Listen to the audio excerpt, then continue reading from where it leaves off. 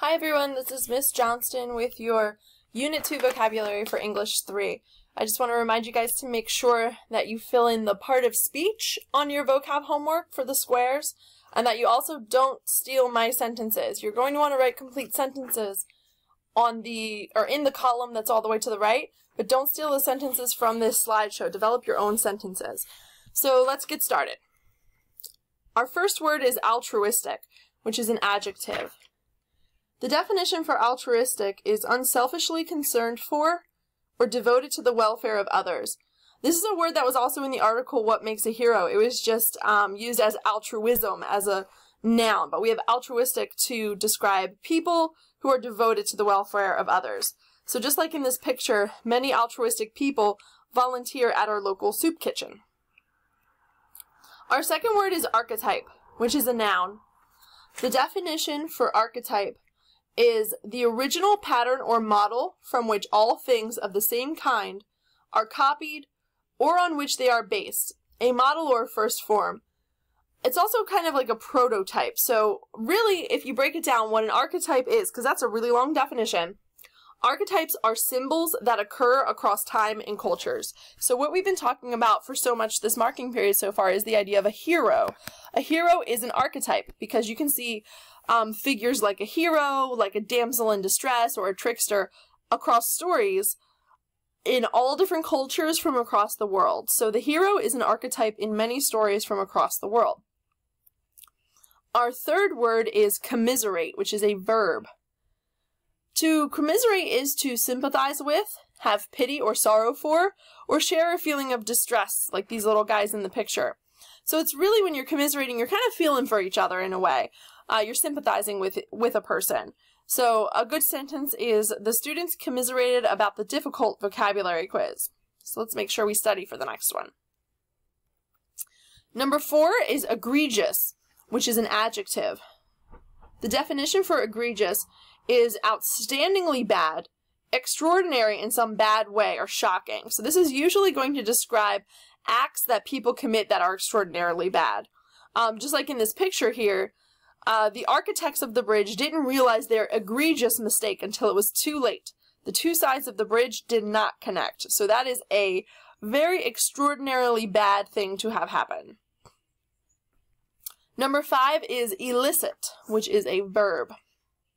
Illicit means to draw forth, bring out from a source, such as another person. So to draw out or bring forth, usually referencing emotions, responses, answers, or information. So like a teacher might try to elicit responses from their students by asking them to raise their hands, or like in this picture, the investigators attempted to elicit an alibi from the suspected bank robber. Number 6 is enjoin, which is a verb. Enjoin is to direct or order. So even though it says enjoin, it's not like to join things together. Don't get that kind of confused just because of the way the word is spelled. Enjoin means that you are going to direct and order. Always directed toward people, I guess maybe sometimes animals, if you think about maybe like giving dogs orders or something like that. Usually it's more official than that though. So like in this picture, the drill sergeant enjoined the soldiers to drop for 100 push-ups. Number 7 is equitable, which is an adjective. Equitable means fair, just, or embodying principles of justice. So this is an idea that is similar but not the same as equal. Just because something are exactly equal does not mean it is equitable for everybody. Just like in this picture. On the left side, these 3 individuals got an equal box, the equal size box to stand on in order to view the baseball game. But it's not actually a good solution for everybody to see the game. So what is more equitable is if we offer the different size boxes for those who are shorter, so that way they can all actually see the game. So the family was provided with boxes in order for each person to have an equitable view of the baseball game. So on the right side, it is equitable, because even though the one person has 2 boxes and the other has none, they actually have an equitable view. Number 8 is gauntlet. Sometimes you might have heard this in a phrase, throw down the gauntlet, which means to challenge someone. So the definition of gauntlet is a challenge, an ordeal. You can also see this connected to sometimes knight's armor in a way, so it might help you think of challenging. But to use this as a noun, you can kind of think of this picture and this sentence, climbing Mount Everest is a gauntlet that few people have been able to overcome. So the idea here is that Mount Everest is a very difficult challenge, and that it is a challenge that that someone might want to attempt at some point in time. So you can kind of exchange gauntlet for challenge, but a lot of the times it's going to be used when talking about something that is extremely challenging, even though it might not be challenging to somebody, to one person it could be extremely challenging to the next, but you're always going to want to use this word when it's kind of an extreme challenge. Number 9 is implicit. So let's make sure we don't get implicit and illicit mixed up with each other. We already had illicit, which means to like draw forth or bring out, like the investigators that we saw in the earlier picture. Implicit is something that is implied. It's describing something that is implied. So our definition for implicit is implied or understood through unexpressed, though unexpressed. So there's no doubts or reservations or anything like that. It's not obviously stated, but it is clearly understood if it's implicit. So this is a really silly extreme example, but it was an implicit rule that students could not park their car in the gym. Nobody's going to write that rule in the student agenda. It is just understood that you do not end up driving your car into the building to park it into the gym. So it's a rule that is implied. Number 10 is irrevocable, which is an adjective. The definition for irrevocable is incapable of being changed or revoked, called back. So even though it has revoke as a root word for this word, it is going to be pronounced irrevocable. So if something is irrevocable, you can't take it back. You just can't take it back. It is absolutely irrevocable. So like signing a contract, you can't take it back. Once your signature is signed, you have to fulfill the contract. It is irrevocable. So a good example when thinking of sports, after many losses the first season, the players were annoyed that their coach's 5-year contract was irrevocable. They just can't take it back. Number 11 is munificent, which is an adjective. The definition for munificent is extremely generous or lavish. So this is going to describe a gift or person that is extremely generous. A good example here for a sentence, the wedding guest gave a munificent amount of money for a gift, $10,000. So that's pretty unheard of to have a wedding gift be that high. So that was extremely generous, very munificent of those people. Number 12 is panacea, which is a noun. The definition for panacea is a remedy for all diseases or ills, an answer or a solution for all problems or difficulties. So it's really a cure-all, whether thinking of a sickness or just a problem. So it makes me think of cough drops. A good sentence for that is, my grandmother thought cough drops were the panacea for any sort of sickness. So it doesn't matter if you have a small cough, the flu, pneumonia, I'll just give you a cough drop. That'll make you feel better. So that's kind of an idea where that is a panacea for something. Not always the truth, but thought of as a cure-all. Number 13 is pernicious, which is an adjective. The definition for pernicious is extremely harmful, deadly, or fatal. So if something is pernicious, it is able to cause death. It is able to cause extreme harm. So this can describe people or things. So maybe someone is so evil, maybe we have a villain so evil that they are pernicious, or certain things could be pernicious to people or animals. So for instance, in this picture, chicken bones are pernicious to dogs because they can splinter and can actually cause death.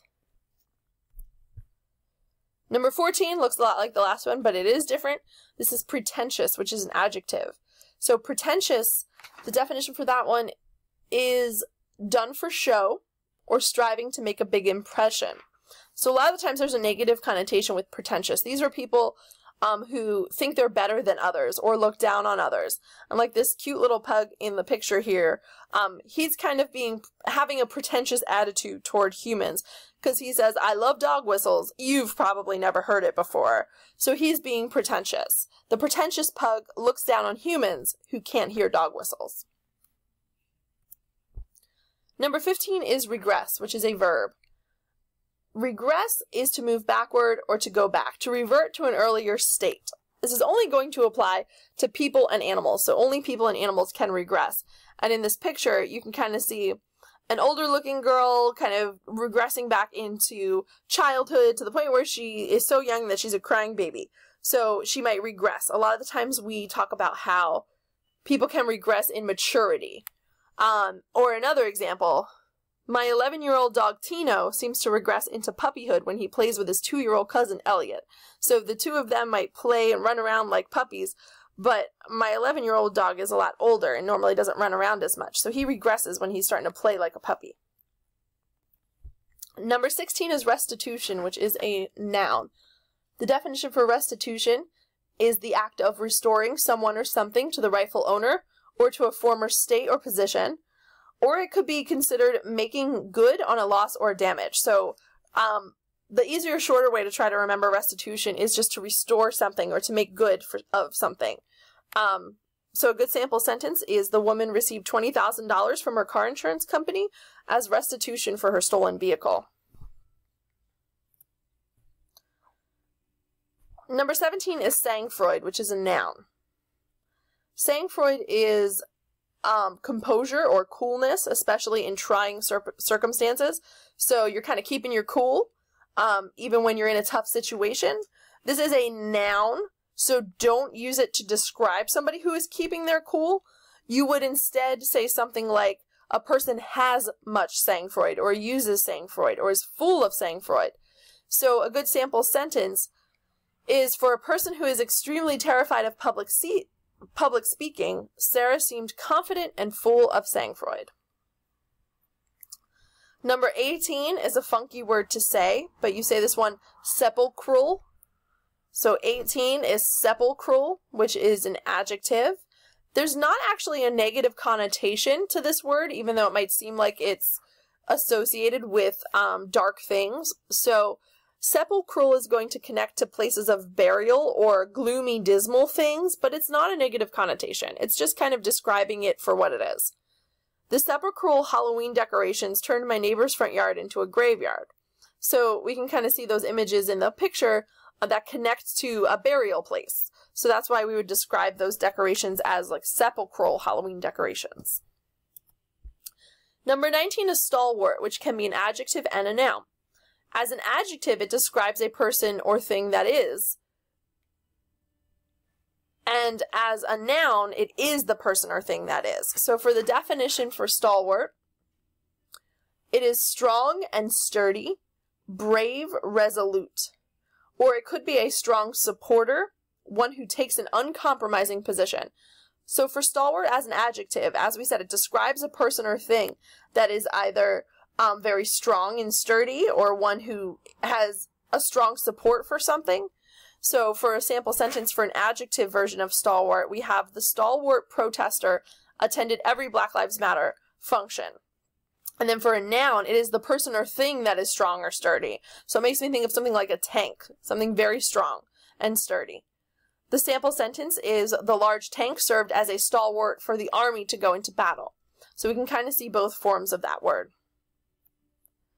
Number 20, last but not least, is unwieldy, which is an adjective. So we see this guy over here struggling to carry this box. When we use the word unwieldy, it is relating to size or complexity. So for the definition of unwieldy, it is not easily carried, handled, or managed because of size or complexity. So it's difficult to handle. And in our sample sentence here, we have Bob could not carry the unwieldy box up the stairs. So that's it, guys, for your Unit 2 vocab words.